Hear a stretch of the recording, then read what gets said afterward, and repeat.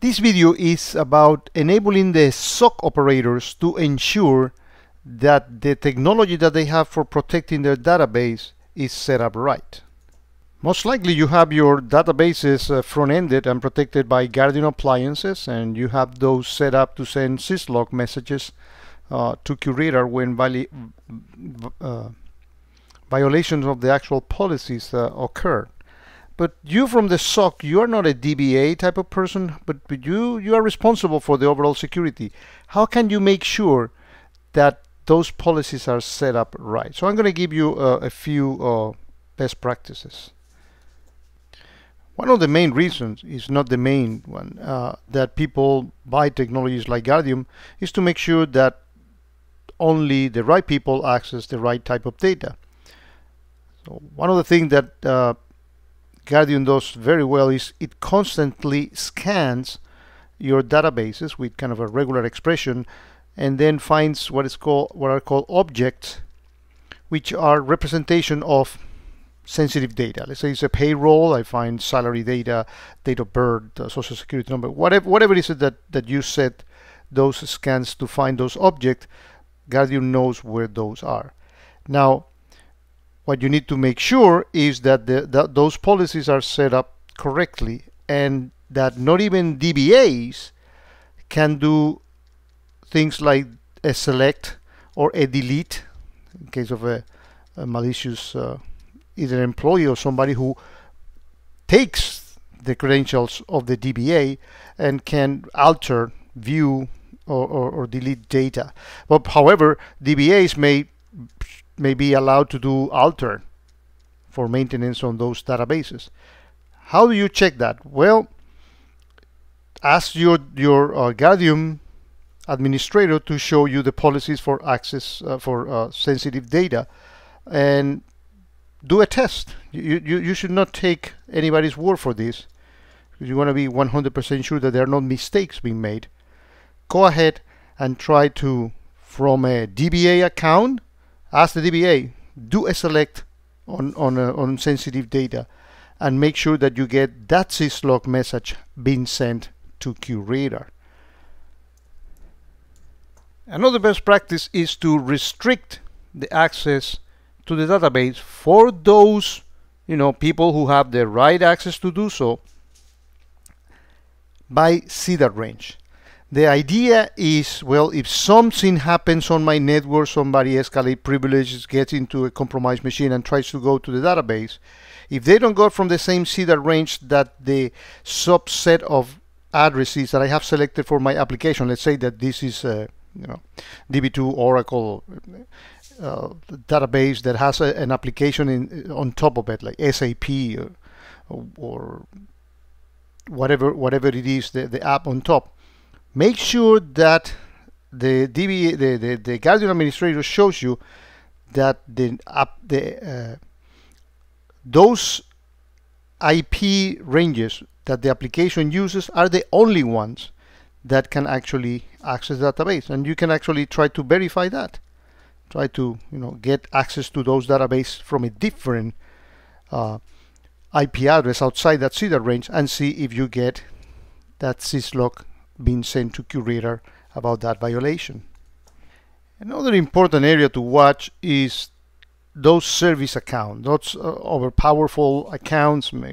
Besides making sure that they have strong passwords, that which those service accounts are. And for example, might be a very good thing to allow the UBA app in QRadar to make those as part of the baseline, so the activity and how frequent and how often and how much records each of those service accounts generates in a typical normal day. So when there are variations on it, QRadar's UBA component will detect those deviations.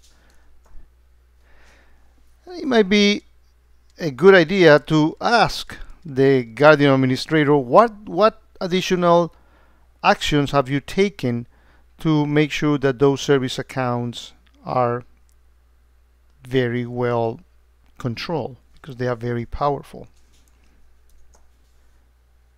Another thing that you should be getting syslog from is when you get many fails logon execution. For example, 5 attempts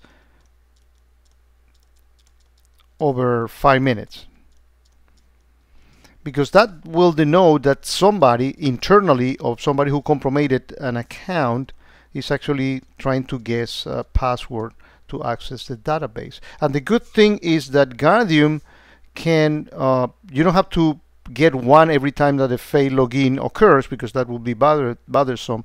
Guardium can actually do what is called an alert per match, in which, as part of the policy in Guardium will actually combine those, and they say that I want 15 logins maximum over a 10-minute period. Well, Guardium will take all of them, and then when that threshold is actually reached, you get a syslog being sent to QRadar. And you should try that. Let's make sure that that works, and then you do you generate the failed logins, and that you get your syslog being sent to QRadar. Another one is getting notification when SQL errors are actually being made. For example, SQL injection. If you get SQL injection, union select type of traffic going to your database, you may want to know those. You may want to get your syslog message about it, because you can correlate that with other aspects happening on the network that QRadar is so good at detecting those. And you can try them. It's not hard to actually do SQL injection, union select type of thing, and send it to the forms of that application that has the database underneath, and see if you get your syslog message alerting you to that. That could be something that, for example, QRadar can verify. They say that QRadar knows about SQL injection vulnerabilities, and you get these type of errors being sent. Well, that QRadar can connect the dots and say, well, I know that host is vulnerable to SQL injection. I'll see SQL errors of the type SQL injection coming. Let me fire an offense to have that investigated. Another important one is to detect privilege escalation regarding the actual database. Commands like grant, commands like create user. Those are things that you may want to monitor closely, because they may denote somebody trying to escalate privileges and to take to grab access to the database that otherwise they should not be getting. Another one that is very important is number of records.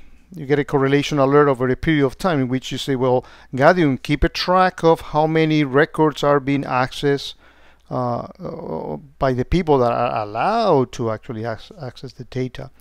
And if that number of record exceeds a well-defined threshold, well, that might be something sucking up big amounts of data. That's a very important type of consideration.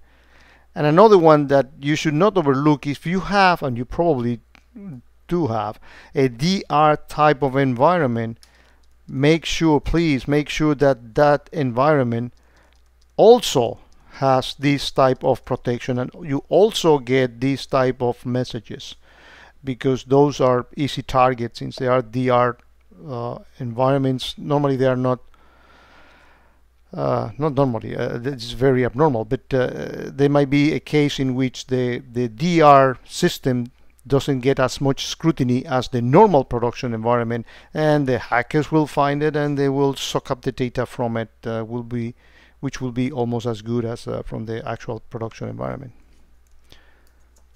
And in all these, please verify these things. Try to generate things that will trigger these policies to fail, and make sure that you are getting those messages into QRadar.